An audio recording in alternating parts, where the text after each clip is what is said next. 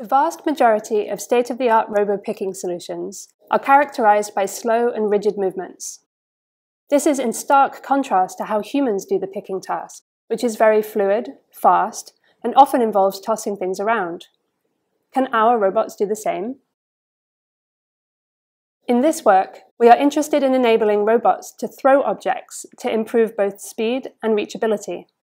The task is to grasp arbitrary objects from a cluttered bin and place them into selected boxes located outside the maximum reach of the robot. Here is a demonstration of our system in action. It learns to grasp objects and then toss them into each box one by one. Using overhead cameras to track where the object lands, our system learns from experience and improves itself over time through trial and error. We call our system TossingBot, and while state-of-the-art systems achieve speeds of 200 to 300 mean picks per hour, we achieve more than 500. Throwing is hard because it depends on many factors. For example, pre-throw conditions, like how you picked it up, can change the projectile trajectory of an object. If you grasp a screwdriver by the handle near the center of mass and throw it, it would land closer than if you had grasped it from the metal shaft, which would swing forward and land much further. Grasping is traditionally studied in isolation. How it relates to throwing remains an open-ended question. Other factors include varying contact and aerodynamics. For example, a ping-pong ball would land even closer due to air resistance. Modeling all of these factors for arbitrary objects is hard. Hence, prior work on throwing robots are often confined to very simple objects like balls or darts, which are manually reset in the gripper before each throw. To address these challenges, we present two key ideas. The first is that how to grasp the object and how to throw it are two tightly intertwined problems that should be learned jointly. This enables our system to acquire its own pre-throw conditions by learning how to execute stable grasp that lead to predictable throws. The second idea is to leverage both physics and deep learning to develop a hybrid controller for throwing that handles varying dynamics.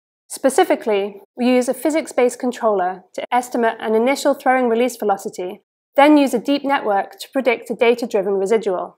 The sum of the two estimates returns the final throwing release velocity for a motion primitive. The initial estimates from physics generalize well to new target landing locations, while the data-driven residual focuses on learning to compensate for object-centric properties and dynamics. This combined formulation, which we call residual physics, gives us a controller with the best of both worlds. Using a 3D camera, we capture RGBD images to generate a height map view of the scene, which is fed into a perception network that computes intermediate pixel-wise features. In parallel, the 3D position of the selected target location is fed into a physics module, which uses the ballistic equations of projectile motion to provide an initial estimate of the throwing velocity. This estimate is concatenated with the features, then fed into a grasping network, which outputs a dense prediction of pixel-wise confidence scores for grasping success, where each pixel represents a horizontal grasp centered at that location.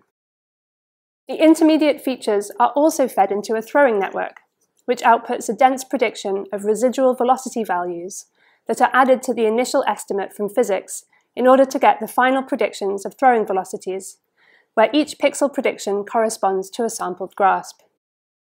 This process is repeated for 16 rotations of the height map in order to account for 16 different grasping angles. The final output consists of all the grasping confidence scores and the corresponding throwing velocities for a dense sampling of top-down grasps over the scene. The grasp with the highest confidence score and its respective throwing velocity is executed on the robot with predefined motion primitives. An overhead camera tracks the landing locations of objects for supervision. For best performance, grasps are supervised by whether subsequent throws made it into the correct box.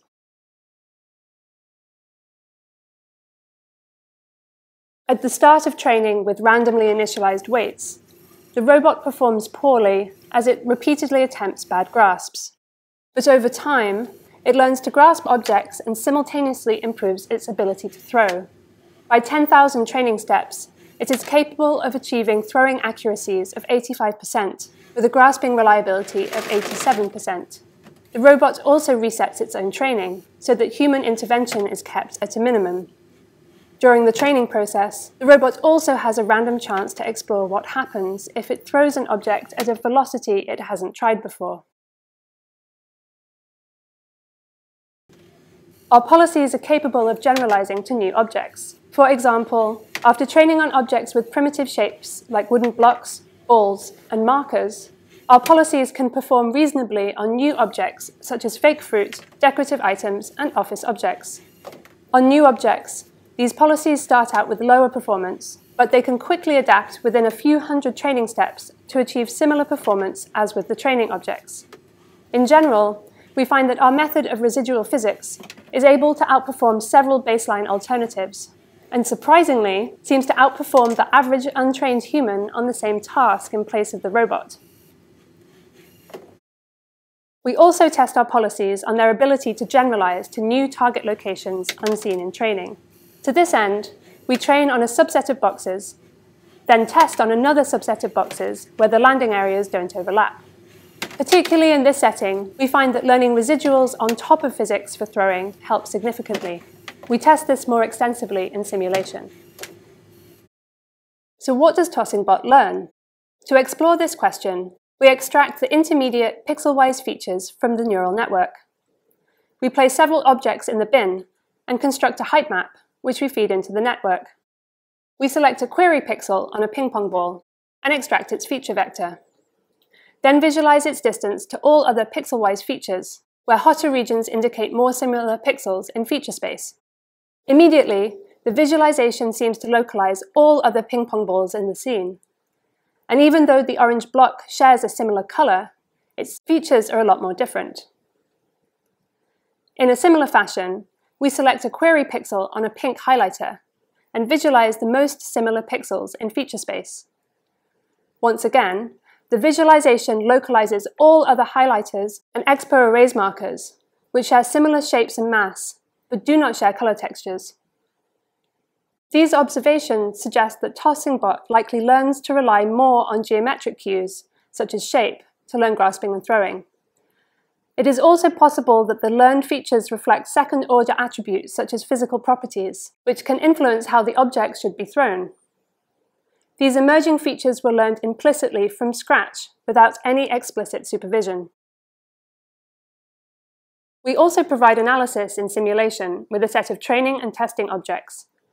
For example, we can visualize a 2D histogram of executed grasps directly on the objects, where darker blue regions indicate more grasps. Here, we compare what happens when we change grasp supervision from checking gripper width to checking whether the throw was accurate.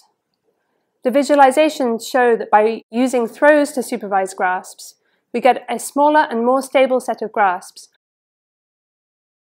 For more details, please check out our technical report. Thank you for watching.